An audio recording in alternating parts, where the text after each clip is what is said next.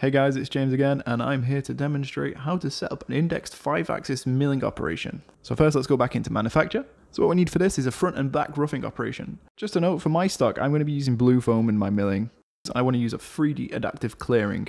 So now that I've opened that, I've created an operation, and now I need to program it. As you can see, this little screen on the right hand side, adaptive clearing, then there's 5 tabs, and we need to go through them in order to program the whole operation itself. So we start by adding a tool. We go into tool library and we can add a preset. You can build your own tools in there as well. It's really helpful. So my tool preset has all the feeds and speed settings. So it's just something you want to go into in a later date. So don't try and worry about this right now. So now that we're in geometry tab, I need to change the orientation of my tool. So I can do this by selecting the tool orientation tab. And then that brings up a little selection point for the Z axis point.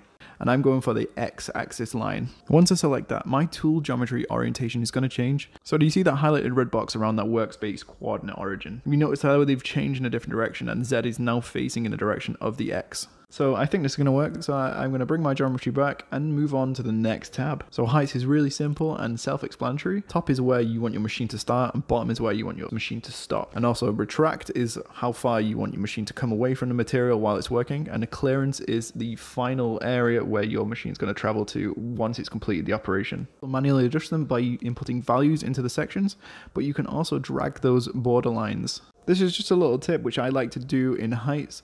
So I like to start my bottom height as stock top and then put the value I would like to subtract. So now that we're ready to move on into the next section, we're going to go into passes. In passes is where you can get a little bit technical with your machining process. For example, you can change optimal load, you can change roughing step down, and you can change stock to leave. So I want to give 2mm on the actual stock to leave itself because I want just a little bit of clearance away from my model so that when I go in for a finishing pass, the stock that's going to be left over is going to be extra 2mm. So moving on into the linking section, I don't think you need to do anything with this at the moment. You can actually leave it as it is and the machine should run quite safely. Its default settings, everything should work fine. With that all being said, everything's done. Your toolpath should work and the simulation should load.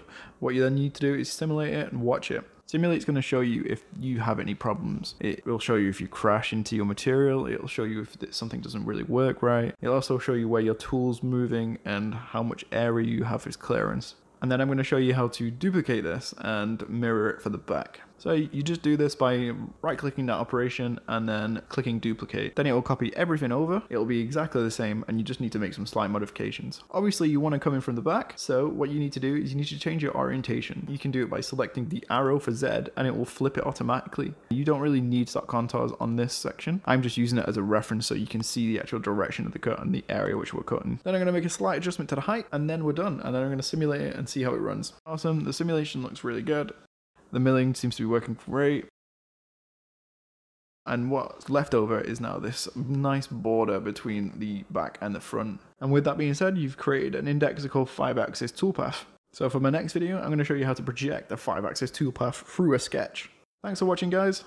I hope you liked it. I hope it was helpful. And stay tuned for the next one. Peace!